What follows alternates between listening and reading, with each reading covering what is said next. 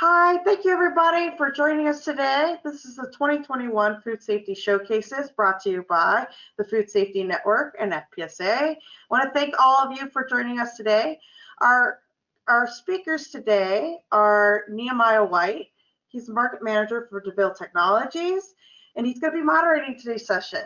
Also speaking today is Peter Rasmussen, Industry Segment Specialist from Festo USA. Gentlemen, I'm going to toss it to you now. Elena, I appreciate it. Thank you very much for the quick introduction, and thank you to those of you who have joined us today. I appreciate you taking the time from your day. Our days are very, very busy, so hopefully today's presentation and discussion will prove some fantastic value for you that will multiply the time that you've spent on this webinar.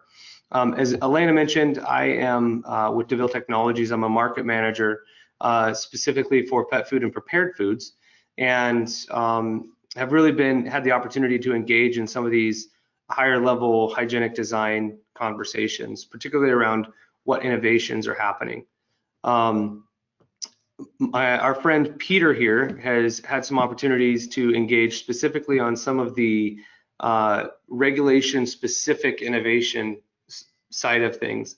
And Peter, being a kind of bakery industry segment specialist for Festo, has agreed to walk us through some of the HARPC regulation and how that applies maybe in our industry, some creative ways to think about it, as well as some creative innovations within the industry, both general and then specific to what Festo has come up with. My first question for you, Peter, and just by the way, as a side note, for those of you listening and watching, apologies for no webcams. We're not trying to hide ourselves. There was a little bit of a technical glitch today, so if you'd like to look us up on LinkedIn and have our picture pulled up there so that it's not as much of an out-of-body experience, feel free to. But for the moment, we'll go ahead and wrap in Peter. And my first question to you, Peter, would be this: what is, there's a lot of conversations around sanitary design, hygienic design, particularly over the last 5 to 10 years, with a number of different industry segments doing some specific work there. When it comes to bakery, where does hygienic design, where does sanitary design stand on the priority for the bakery industry in general? Yeah, first of all, Jeremiah and Elena, thank you so much for having me on this webinar. It is definitely a topic that is near and dear to my heart. Less than 5 years ago, I was in the bakery environment as an engineer on various roles. So had some hands-on experience, and now working as a component supplier, I get to help solve a lot of these problems that was identified or is identified generally in the industry. And so, Jeremiah, to your question, in terms of priority when it comes to food safety, I will say that the priority is high, but we also have to be aware that it might not be to the same expectations and levels that you might see in other food industries, such as the dairy industry or specifically the meat industry. I specifically don't recall ever having an FDA person in the bakery on a daily basis, and they are starting to show up to bakeries on announced and unannounced audits. So it's something that we need to continue to focus on for sure, but we also need to be aware of some of the best practices that are already developed in other industries, so we can close the gap if there is a gap, or at least make sure that the baking industry doesn't maintain a lower expectations that you will see in other baking industry and other food industries. Food industries, that's really helpful to understand. I guess the degrees, how different it is compared to other industries is really helpful, because sometimes if we don't see the same focus on it or the same type of focus, sometimes we can fool ourselves into thinking that it's not as important. But understanding that there's different levels of I guess, focus on any particular topic is really helpful. Now, you mentioned that how we implement general hygienic standards within the bakery industry specifically are very important, and I think you're going to get into some of that. But first, also clearly, as your first slide points out, you're going to touch on the HARP-C process and regulations and how that applies to specifically to bakery before we get to some specific innovations. Can you go ahead and jump into that and kind of give us some perspective? Yes. So the way we typically look at the HARP-C in the food, like in Festo world, is we put it under the new Food Safety Modernization Act. The big change there was with this new legislation was to focus on prevention. So now when you see a risk, you have to fix it and you have to monitor it and then verify it works. The key part here is when you see it. In the past, it was a little bit more. It wasn't as strict when it comes to that. Like now, when you see it, it's your duty to make sure that you go out and fix it and not just record it and then get to it later. No, you have to.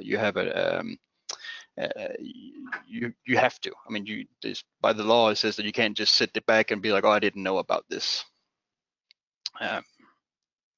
So that's really a way that we as Festo also looks at, okay, what can we highlight in the baking industry based on some of these new regulations, but also what products that we as a component supplier, when it comes to anything automation, how can we help? How can we help identify some of these hazards? So you as a plant manager or as a food safety manager, it doesn't all fall on you.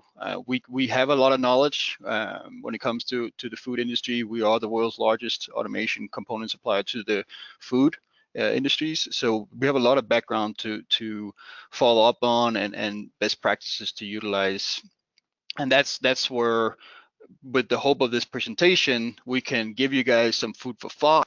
You guys go back to either your production facilities, or if you are looking at buying new machineries, there's some really simple things that just almost I eliminate some of these hazards just from the get-go, and that's what my goal is today, to bridge some of those best practices with the audience.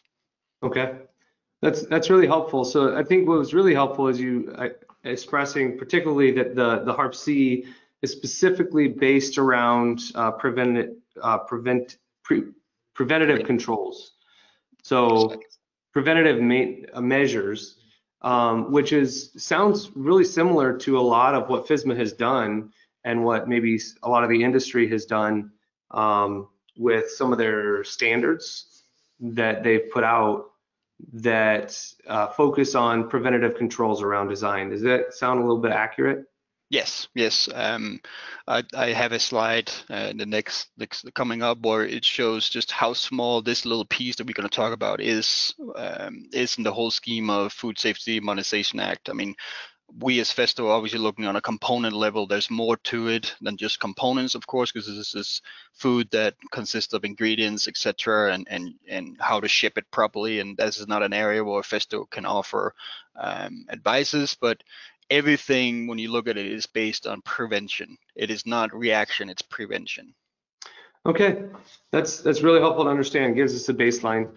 I think that Peter, you have some kind of a really robust layout of specific components that have been identified specifically within the bakery world that are major, I guess, candidates for innovation and where Festo has done some specific innovation. Would you like to? I'd like to go ahead and just kind of turn it over to you to touch on anything left over from the regulation side and jump into where we're innovating, where you're seeing innovation generally in the industry, and then specifically at Festo. Yeah. So I'm going to go quickly through the first couple of slides here. We already kind of highlighted them, but just showing here. Today we're talking about the equipment and utensils under the Food Safety Modification Act, Title 21, Part 117. We, together with Nehemiah and I, we just talked about there's a lot of focus on the prevention. So in going from should and wording from should to may to shall and must, and that is really the key change here, especially when it comes to components level. So before we get into the actual details, I just wanted to make sure that I highlight this because this is one of the big changes, especially for the guys on the call here. that might have machines going overseas, or if you are overseas and you try and get into the North American market, there's actually differences when you look at what is food contact surfaces. The new Food Safety Modification Act focuses mostly on what can happen during normal operations, while Europe focuses on if it can happen at all. I want to keep that in mind as we go through this presentations, because I'll reference to a couple of scenarios where we talk about food contact surface, and keep in mind that that can be a difference in way like North America and Europe looks at it, but it's critical to know that there are a difference. So today, like, we will talk about the detailed equipment and utensils, just to give you an overview of what it all includes. We'll jump straight into it for the first part, which is design of plant equipment and utensils. The big change here is that all the components that you pick and choose for your design and equipment and utensils, sorry, jump too fast. They must be easy to clean. They must all, like, if you know there's some key words here, it must be designed so that of such materials of workmanship, edible, cleanable. It can be as simple as in this case, tubing. Is that tubing actually fitted? Is actually like allowed in the food facility? So like if you have some tubing in like you have an airline running in the bakery, and that tubing is hanging above a food zone, and you're power washing that food zone, is that tubing actually able to hold all the chemicals? Like, is it cleanable, so to speak, that it doesn't leach out any chemicals when you are cleaning it? You do not want any of these materials leaching into your product. That is a key point. It's a very simple point. I mean, how many of you think about tubing as a food safety risk? But it's a very critical point because we all are using tubing in the facilities. So there is a very easy way to think going to your food plant and looking at your machine design. I mean, is those tubings, is those utensils and equipment actually designed to be in a food environment? The next item that I want to talk about is the design and the construction and the use of the equipment and utilities. So in the picture here, you can see this is a food grade machine, silicone grade. Most people would probably never ask questions, why is that sitting on this machine, and what is it doing there? And that's because it's been a best practice for a while to have food grade silicone grease that you either use to lubricate, let's say you have a chain or whatnot in the facility. In this case, this picture is taken from a brewery. So we're not just affected in the baking industry, but also in the brewing industry. But nobody would actually ask that question. What is it doing there? And that's because it's been seen as the normal standard. But when it comes to your cylinders, how many of you have actually thought about the cylinders that's mounted above your food zone? And if that cylinder has any sort of lubrication inside of it, what is that lubrication? Is that FDA approved materials? Is it edible grease and such? And that's one of the things that we find with the new rules here is simple thing is like a cylinder mounted above a food zone. We all seen depositors that might deposit some product, and it could be a linear actuator or some sort that's above the food zone. That could potentially drop, that grease that is on the shaft could potentially drop into your product. In this case, Festo does have multiple offerings when it comes to this. We actually have a full stainless steel cylinders on your left, but we also have the like a round body, and we have a stainless square body. That is anodized aluminum if you're not in a high intensity washdown area. But that is some of those mind thinkers that we as Festo want to help machine builders, but also producers to be aware of, because this is a very simple one that could get you in a lot of trouble. For example, the cylinder you see on the right, it's again in a brewery, but there's open containers that flow below the cylinders, and and this is, by the way, this cylinder is mounted 10 feet up in the air, so nobody would ever walk by and just look into and see if the cylinder is leaking, but there's open product running right below it that could potentially get some contamination, just from if it wasn't had the proper grease in there, then that contamination could lead to people getting getting sick. Now going further, so into more of the installation and the maintenance of the equipment. Again, the key word here is equipment must be installed to facilitate the cleaning and maintenance of equipment in adjacent spaces. Now, what does that all mean? That means, sorry, I need to change slide here. Oh, that means that simple things as the radii, when you have any sort of connections of materials, in this case, we're looking at maybe a stainless steel machine, that radii has to be larger than 3 millimeter to not allow particles and items to sit and not be clean. I mean, we all know if you have a sharp 90-degree, it's really hard to get in completely and get all the dirt out. Having a radii larger than 3 millimeters allows you to ease of cleaning. Also, not having any cavities, as you see on the right side, where materials can sit and build up over time, and just simple cleaning would not be enough. So when that comes to components level in the automation world, what does that mean? And in Festo, we have multiple items to fit this, what we call clean design. So you've seen some of our cylinders already. The previous, which is the round body and the square body, all those have been designed with the mindset of not having crooks and crannies. So when you take and wash it down, all the water would fall off. It doesn't allow it to sit in certain places where if you didn't come back and wipe it down, the water would become stale and potentially be an area for growth.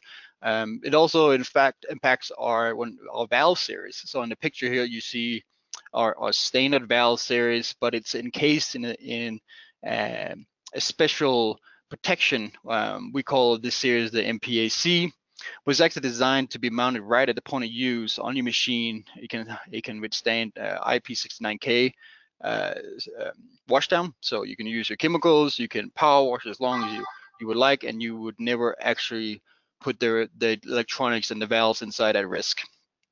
Excuse me. The key here is that no matter how you turn this valve manifold, you will always have the ability to water to run off. The picture doesn't quite give you the idea, but when you get to hold one in your hand, there is no flat surfaces. However, how you mount is always a smooth radii. There's always a slanted slope to any surface. So if when it's mounted in a washdown environment, that water will always run off. There are a couple of benefits of mounting a valve like this right at point of use. It is very costly today to get a cabinet where you typically would mount valves in there. They tend to get bigger and bigger as the industry moves to electrical automation that requires servo drives, etc. So taking the valve bank out and putting that point of use can really help you reduce the size of your cabinet, but also some energy savings just because you are actually filling less tubing with air because you are closer to the point of use. So this is the product that we see as a key player going forward in the baking industry. We know there is a trend to go closer and closer to washdown or higher washdown requirements. This product can handle it. There's also a big focus on reducing compressed air consumption as much as possible. So mounting this close to the point of use and proper sizing of tubing, you can actually add some energy savings to this, not just food safety. So Peter, just a quick question on that. So this comes to I guess the bodies, how you construct the bodies of your components so that they could be mounted anywhere on the machine and still maintain a hygienic standard regardless of where they are, because they're going to be washed down. They're not going to have nooks and crannies that are going to build up product, and they're going to save a lot of room and in your control panel areas. Is that right? Yes, that's correct. So this is a polymer base that has been designed to meet those washdown requirements. But the theory there is to, without adding additional costs, try to increase the amount of food safety we can offer the industry and make sure that not only are we food safe, but we also try to minimize other component costs. This is a consumption of air, but also a cabinet. Sure, very good. Okay. And go ahead and I think you have a few more specific examples Yes. around some of these innovations. Okay. Yeah. So the next one is kind of an easy one. I mean, everybody know that anything that comes in food contact has to be cleanable. So using materials that can be clean, such as the best practice right now is stainless steel. We as Festo are experimenting with anodizing of aluminum that gives you the same washdown capabilities as stainless, but lower cost. What's unique to Festo, we offer all our testing and material like material information to all our customers. So if they are going through an audit and a customer auditor asks for what is this component made out of, we can provide that right away. That's one of the things that we see as a key factor to make sure that we increase food safety awareness at all levels. Corrosion resistant, there's just some pictures of it. I mean, here you see some of our cylinders mounted in the environment. The one on the right is kind of a nice show that with the proper materials in a harsh environment, you can actually still maintain cleanability and such. I mean, this one's on a bleach line. It's been there for 6 months. It gets sprayed with bleach every single day, but you wouldn't be able to see it just from normal operation. The next here is the food contact surface and non-toxic material. It kind of dips into the same idea that we talked about, the materials being made of, like what is actually some of the non-metal materials made out of. So in this case, for a cylinder, every single cylinder has a little gasket in the front. We call it the scraper or sealing options.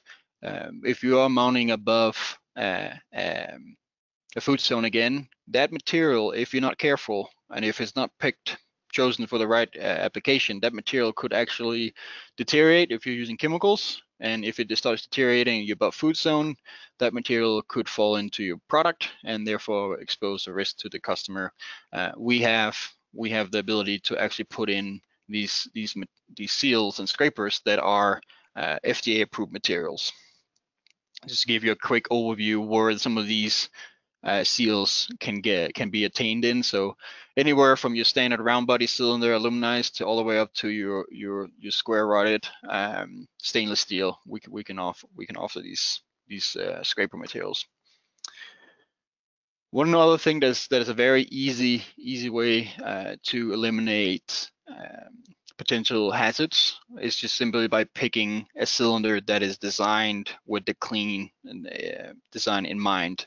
So maintenance of food contact surfaces, that means that when you put something in, it has to be easy to keep clean.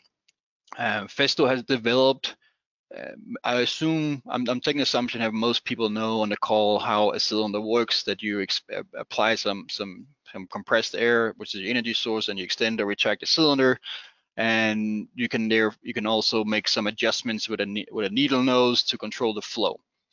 It's useful when you're moving large objects or high speed. We have developed to get that, we call it soft cushioning, so like you don't just slam the cylinder slam itself into pieces. And typically that was constructed with the help of a needle nose, where you're capturing some of the air and you're making an adjustment and you would need a screwdriver. Festo has completely removed the need for that screwdriver adjustment, and now the cylinder does it by itself inside the cylinder. There's no mechanical moving pieces, there's nothing to wear. But the beauty is that you will see there's that little screwdriver slot is a great place for, flour, dirt, dust, whatever can build up. And if once you made that adjustment, you rarely would ever go back and make more adjustments. So it's an area that never gets a lot of traction or activity. So that material can really build up for a while. With this new design from Festo, we call it the self-adjusting cushioning, you don't have that adjustment point, so therefore it's a flat surface. If you look at the picture on top to the picture below, you can see there's a lot less nooks and crannies, again, where materials can build up. a very easy one to implement right away. That we offer this in all, like most majority of our cylinders, but if you already are using a Festo cylinder, swapping this over is as simple as just giving a call to Festo, and we can help the performance all stay the same. We offer this technology in a wide variety of our pneumatic cylinders. So going into seams, it's kind of piggybacking off what I just talked about, that there should not be any nooks and crannies in any of these cylinders or any of these components that you are in the food environment. There must be smooth, or there must be so that they can be cleaned very easily. You see some of the comments that FDA has provided, that it's either through design or through maintenance that you keep these clean. At Festo, one of the things that we like to highlight to customers, the simple thing is the fitting that you use on your machine can be a place where if you choose the right one, cleanability can be very easy obtained. You don't need additional maintenance, but if you choose the wrong one, this might be an area where you need to spend additional time to make sure that no buildup happens. So what does that all means in general terminology? It means we tend to prefer to offer our customers straight threaded fittings with a actually included gasket. As you can see in the pictures on the right, the straight threaded fitting we call G-thread is able to seal completely against the material you're sealing against. There's no way for any sort of materials to get inside between the gasket and the fitting and potentially have a place for growth. Whereas you look on the left side, where it's a normal NPT fitting with some NPT tape on it. By design, a tapered threaded fitting will leave some threads exposed, just because the way that this is how it seals against your material. Well, that's an area for bacteria or whatever to sit and grow, and especially if you're in an environment where you can't have any other foreign objects. And depending on what kind of pipe tape you're using, that pipe tape could come off and potentially provide a food risk. The picture on the left is an example of that. You can actually see that there are some pipe tape at the bottom that is about to drop, and we all know which way it'll go. It'll go down because of gravity. So very, very simple thing, but very, very easy thing to fix, and it can have a big impact on your number of risk that you'll see in a facility. There are additional components, there are additional benefits with a straight thread versus a taper thread. You could actually get a much closer seal, so you don't have any air leaks. So there's a little bit of air savings there. And if you are in an environment where you need to replace, remove and install fittings often, a straight thread is way more preferred, because you're not actually continuing to grind against metal. You're utilizing the seal for complete tight fit. Now, construction of equipment. This is an area that is very important, because it really pertains to areas where you might not be in the food area, like it doesn't come in contact with raw food or whatever, but it's in the food facility. So what is that, and what does that mean, and why is it important? Think, for example, in a bakery that you are making bagels up front and you have an allergen changeover on a regular basis. How many times do you actually go out and clean let's say if you have a basket stacker, how many times do you clean the automation components on that basket stacker? Because those allergen dust, depending on how your facility is set up, could potentially sit on these automation components in your packaging area. And if that means that Audia comes by and takes a swap, now you could potentially be in some complications there with the auditor and explaining. So from a Festo perspective, we have a whole line when it comes to not only pneumatics, but also electronics that are clean design. So looking at the cylinder on the page, you can see there's barely any nooks and crannies, all flat surfaces that are easy to wipe down or clean, however you prefer to do so. And all the little holes, mounting holes you see right now, can be plugged, so you don't have a place for bacteria and such to grow. Just another example of electrical actuator, where all the nooks and crannies are removed to allow for easy cleanability. Holding and conveying and manufacturing systems, this is more on the process automation side, and course, we as Festo offer a whole array of products here, but the key here is to be able to clean those process valves very, very easily and to make sure that you don't have materials build up in your process line. So if you're running, for example, if you're running some sort of flavor line and making sure that you can clean these components, we as Festo recommend using tri-clamps where possible.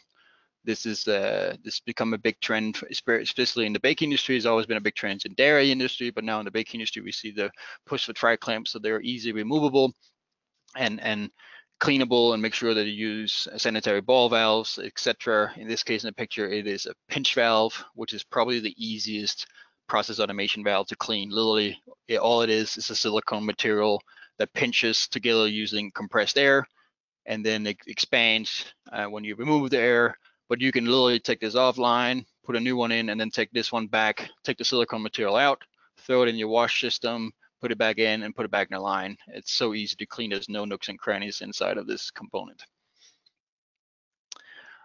Freezer storage compartment. It is not specifically related to Festo, but it's just making sure that they must be, like, freezers must be able to maintain their measurements devices that installed to show that temperature is accurate. This is more of a general announcement. Accurate precision, precise instrument controls. This is an area that we are looking forward to how the industry is going to adapt this. So it's like, take for example your yeast systems, etc. That's an area where we have seen an improvement when it comes to how to maintain proper control with computers, etc., and sensors. And this applies to not just the baking, but generally we want to make sure that we keep a good tracking, like, log of what is going on in these critical items, so we can record the temperatures, pH, acidity, water, etc. Now, compressed air, this is an area that I think the baking industry is going to jump on right away. And I say that because it is a very easy one to update what you currently got on. Every single machine that you buy might or have bought likely had some sort of compressed air on it. And you typically would have a filter on it. Now, FDA with the new food safety modification don't necessarily spec a certain requirements. They just say they must be treated, so it's left up to interpretation. But at Festo, we tend to, for North America, we tend to follow what the SQF Institute is recommending, which in this case is 0.01 micron filtration at efficiency of 99.99. So what that means that you really have to filter down, so there make sure there are no sort of foreign debris and solid liquid particles in that compressed air when you're blowing on raw product or in the food environment. So I've been talking a lot about different products. The middle summary here is Festo has a lot of products that are already been tested and utilized in other industries, but we're also seeing a big trend up in the baking industry, such as the air prep I just mentioned. The washdown manifold, the MPAC, which is in the middle of your screen, is an area topic that I see more and more focus on, because people are looking for washdown and energy savings and cost reduction when it comes to machine design. So in the end, Festo has a lot of these components that we have sold for many years, but we also utilize these for jumping up for new innovations. So one item, for example, is on the upper corner, the VTUG. If you are going to put a manifold into a control box, well, why not make it so that these valves are actually mounted the most efficiently, but also you don't have to cut every single individual hole in the box. This is designed to literally just cut one big hole, you put the manifold in, you plug in the air lines, but the seal that we provide has already been approved for NEMA 4X, etc. And there we have something called hot swaps, where you can quickly remove the actual pneumatic control valves without having to take the whole valve assembly out of the box, and that allows for some quicker maintenance or preventative maintenance tasks, etc. So I think, Nehemiah, this is the end of my Yeah, yes, fantastic. It's really helpful, Peter. I mean, it's a really comprehensive overview of how these regulations and rules really apply to some of the innovations specifically that you've seen at Festo, and where the industry itself can be paying attention to some of these small areas that might be easy to overlook. So we really appreciate the broad overview and then the deep dive into some of these components that gives us a look at how this whole topic applies in some of the areas that we may not be familiar with. Now, for those of you who are listening in, watching this at the moment, we were able to be joined by a surprise guest today, and her name is Gina Rio. Gina, we appreciate you being able to jump on with us. Gina has had significant experiences. You'll see through some of her bio. She's been at Weston Foods, Mondelez, Cadbury, Yum Brands, very broad experience and some very detailed experience within the food industry and the bakery industry as well. And Gina speaks from 30 years plus of experience, and is really, for our purposes on this call, an expert, kind of a subject matter expert for the regulation side.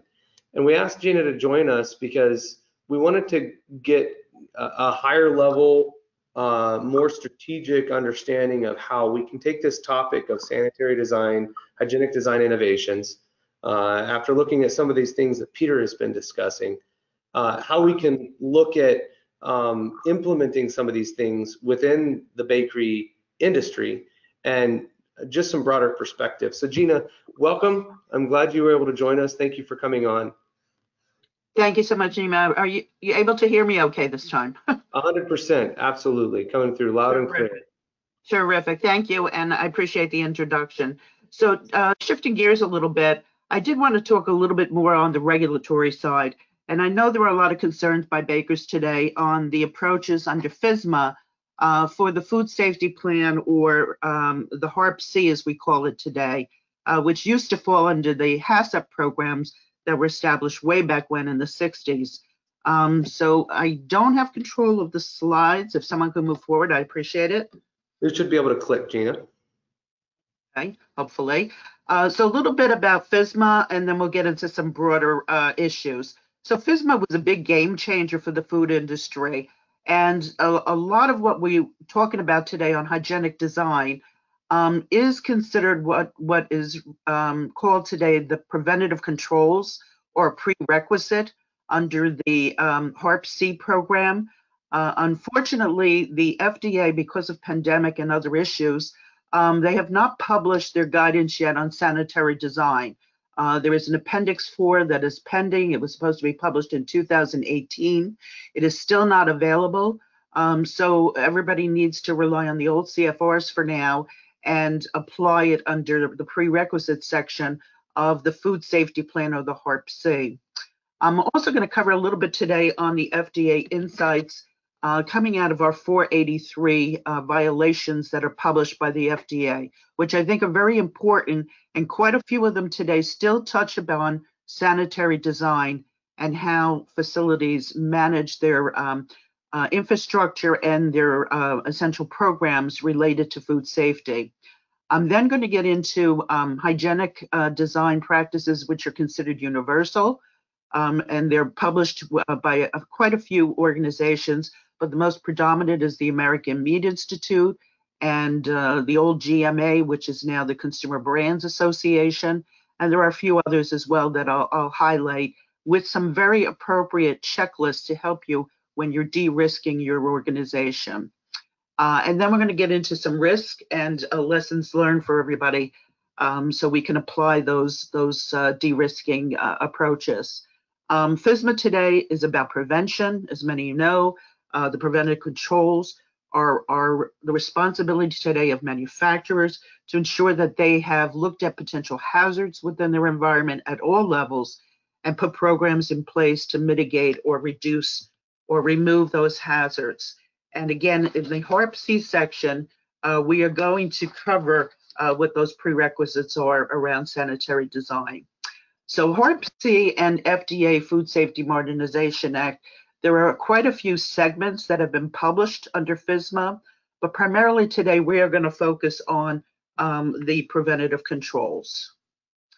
A little bit about pre-pandemic with FDA on how they approached the new FSMA audits. They focused on high-risk food facilities with at first the enhanced GMP type audit, and then they got into preventative controls, and they focused on systems and documents. What were you doing around your food safety plan to de-risk your organization? Were you doing monitoring and verification? How were your validation records, your kill step validation, sanitation programs working? And in the beginning, quite a few of the FDA audits had inspectors take hundreds of samples of environmental samples, which we would call it in the industry lovingly swabathons. They would come in and set up camp and take hundreds of samples and send them back to do a whole genome sequencing. And they did find quite a lot of conclusions with previous food safety recalls and incidents that really sent folks for a loop in the industry to backtrack on some of those investigations. So where we stand today with pandemic, as you know, the pandemic has pushed everything to more of a remote environment. So the FDA had focused very heavily on their foreign supplier verification program during the pandemic. And the top 10 issuing violations under 483s, and for those of you that don't know, if the FDA does find something in your facility and it is not reasonably corrected while they are there, they will issue a 483. And if you have a food safety incident or recall, they can also issue a 483. And it's simply the number they attach to the violation under the FDA. So the foreign supplier verification program was leaned on very, very heavily during the pandemic. And the reason for that is because of the remote list of inspections. A lot of the FDA inspectors did not do physical inspections. We were relying on the FSMA programs under foreign supplier verification to manage that for us during the pandemic. But under the top 10, 5 of these areas concentrate on sanitary design and hygienic programs. And you can see pest control, the manufacturing process and packing and contamination potential of foods, including allergens and micro risks, sanitary operations and plant maintenance, construction and design of the facility and the equipment, the utensils, the maintenance of those programs, all very significant, which falls under sanitary design and how we manage and de-risk that. So today's day and age, you wonder, you shake your head, how can we have things like this? Because the GMPs and pest control programs and what have you have been around forever. And to have these things still pop up in food manufacturing plants is really set the FDA on a course to get to the bottom of this and hold manufacturers accountable. So under preventative controls, which is the approach that we use under FSMA in the food safety and the HARP-C program, there is focus today on the manufacturers to look at the hazards within their programs and prevent those or mitigate those from occurring. With the prerequisite program, which is where sanitary design would fall, this program would take into account your infrastructure, your utensils, your cleaning and micro and sanitation programs, what you are doing to inspect your equipment, if you're retrofitting, if you're putting new equipment in your facility or having some sort of change control done in your environment. How are you working into those programs, preventative approaches to help you with your HARP-C? And all of that should be outlined as you're de-risking and putting your food safety plan together. And along with that, training and documentation are very vital with this. The FDA will check this. If you don't have the the programs in place to have your employees trained, to have the proper sign off by your experts on the production floor, and your PCQI, your preventative controls individual that's assigned to your facility. If they're not signing off on these documents, you can be in violation of adhering to your food safety plan.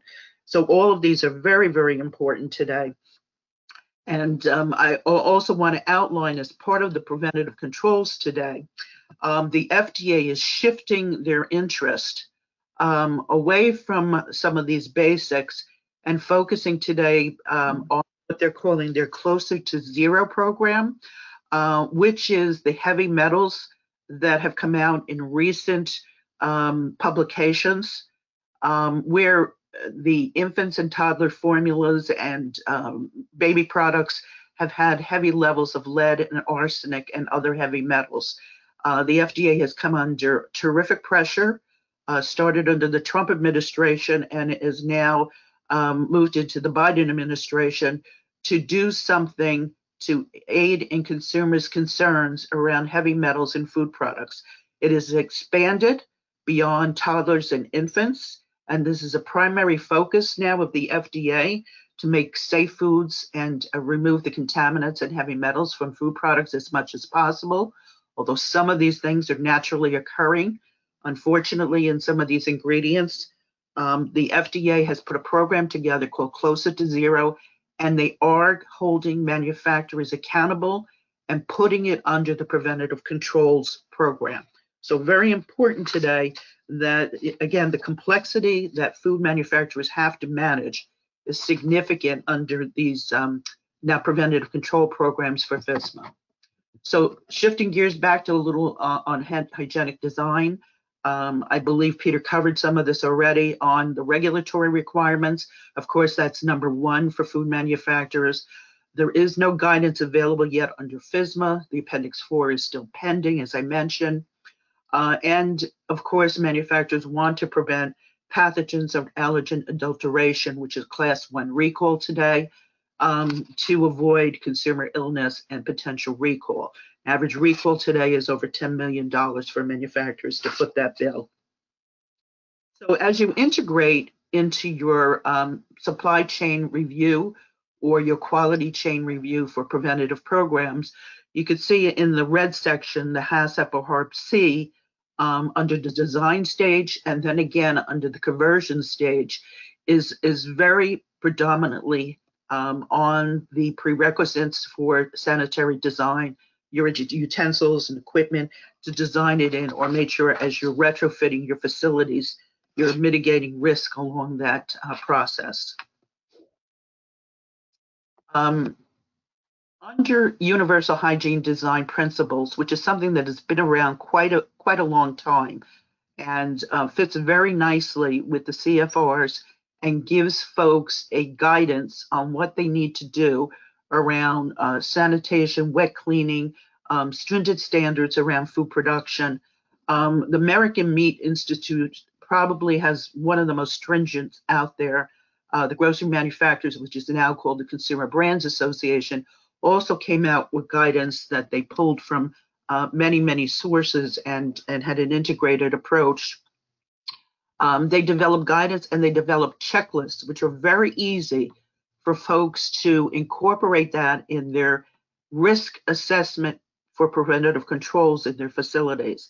I've put links at the bottom of this slide so everybody is aware of the guidance that's available for folks.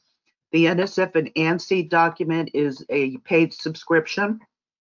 They've updated for 2019. Excuse me. The other one that's out there, the One Voice for Hygienic Equipment Design and Low Moisture Foods, is another conglomerate from different sources and affiliations, and predominantly with the packaging industry, has put something together as well. It's a very good document and guidance as well. And the important piece is the checklist for everybody, which is built upon the 10 principles of hygienic design. And I won't go through all of these, but the 10 principles are here. But the most important is to make sure you have a cleanable to a micro level of anything that you have in your facility around equipment, around design of your infrastructure.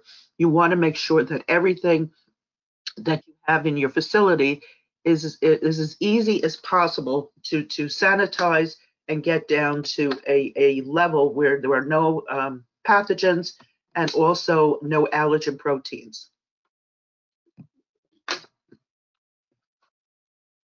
This is a sample of the scoring around the 10 principles checklist that I provided just to give you an example of what one of them looks like. Excuse me, when you go through the checklist itself, you will put a rating system in there, and it will also reference the guidance documents as well. So you can refer to the actual number of the guidance for each one of these sections to understand what they're looking at when they say, what is an at-risk hollow piece of equipment? Or is there a niche or pooling water on a piece of equipment? Is the equipment located that you're concerned with over a food contact surface? Do you have backflow protection? Is the height of the equipment off the floor sufficient to get in it to access cleaning in a good manner? Is there ice buildup on your freezers and your spirals going from the hot and cold environment because the ice is just as bad as having pooling water on your pieces of equipment? So you need to look at all of that as you go through, and there's significant guidance on all of that to make it easier for you to implement that. Again, the checklist, you should incorporate that in your risk review when you're doing your food safety plan, your HARP-C, and make sure it's reviewed by a cross-functional team. And you also incorporate, as I mentioned, change controls. If you're doing a large process project in your environment on the floor, have you figured in all the new changes that may happen on the floor that may impact how you're sanitizing or handling your food products? And you should have a policy around how you approach hygienic design in your facilities. And that it should be reviewed at different stages, prior to scoping out the equipment, when you're working on getting the equipment with the supplier to work out any subjective needs that you may have in your particular environment, approvals, and also if you can work it into your POs and make sure that everything fits into your documentation plan as well, because everything must be documented and signed off today as a requirement of FSMA. This is just an example of a hygienic design continuous improvement cycle. The continuum from designing the situation that you may need in your environment, a plan, a monitoring, and usually people put KPIs through that as well so they could track improvements.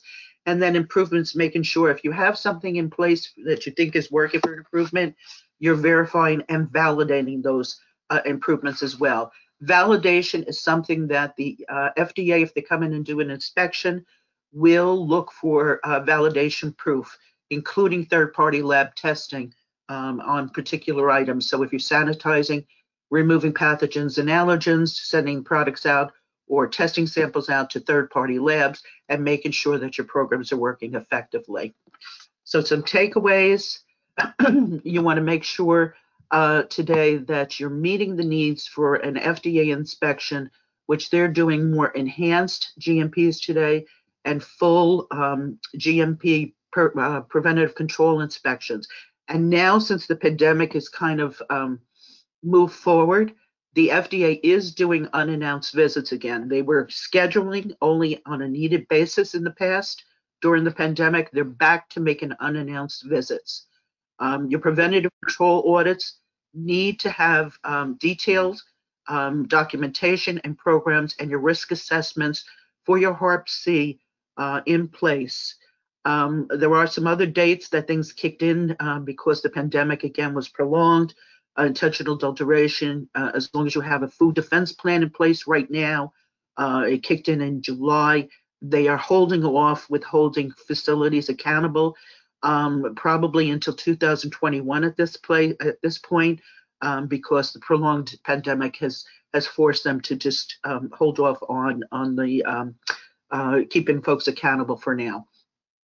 The FDA is also focusing on some key areas that they feel that facilities didn't do a satisfactory job on improvement. That is around the 483, as I mentioned already. So sanitation, cross-contact or contamination, especially in ready-to-eat areas, cross-contact contamination for allergens. And everybody is aware the new sesame allergen has been added to the top 8. When you now have a top 9, they're going to be enforcing that in 2023. So folks need to gear up and get ready for that.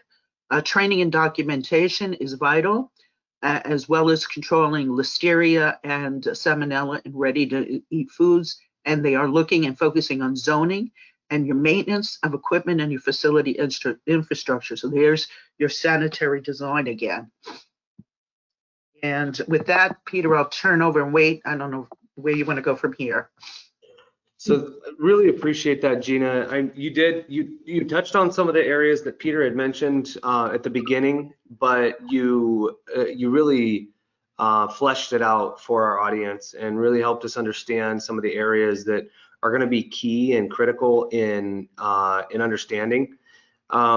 You know, we're here at the top of our at the top of the hour, and we've run out of time for this portion of the webinar. What I want our audience to know is that the presentations, both that Gina provided as well as that Peter provided, will be available if you will just send a request to the organizer of this webinar. In fact, Gina mentioned 10 principles of sanitary hygienic design, and she actually goes into detail into each one of them to try to give some really key ideas for understanding each of these principles. So I think what we'll do is we have these success takeaways. I think what I'll do is, Gina, if you don't mind, if we can just include these in the presentation document that is being made available to our organizers. And I'm then fine with that. Mm-hmm. that would be great. And then we can include these in those documents. But for the time being, if there are no, I don't believe there was any questions to this point. So Gina and Peter, really appreciate your investment in these overviews. To those who have attended, really hope that there was enough value. There was a significant amount of value here, Gina and Peter. So thank you for investing in so deeply in these presentations to give our audience something to take away. Thank you, I appreciate it. Thank you for the opportunity. If you'd like to get in touch with Gina, her contact information is on the screen. Peter Rasmussen is on LinkedIn, and if you would like his contact information, we can provide that to you upon request if you reach out to the organizers of this webinar. That is all from my standpoint. Elena, is there any last words that you'd like to mention before we wrap things up? No, I just want to thank everyone again today for joining. For those who want to share the webinar, it will be publicly available on the FPSA website as well as over our social media platforms. So stay tuned for those links to be posted live. So feel free to share. And again, if you want to reach out to Peter or Gina, Gina's contact information is on the screen, and Peter's LinkedIn profile is on the event page, where you can just directly click on his bio and connect with him. Well, thank you very much, Elena. Thank you all again for attending, and we look forward to seeing you next time. Bye. Thank you. Bye-bye.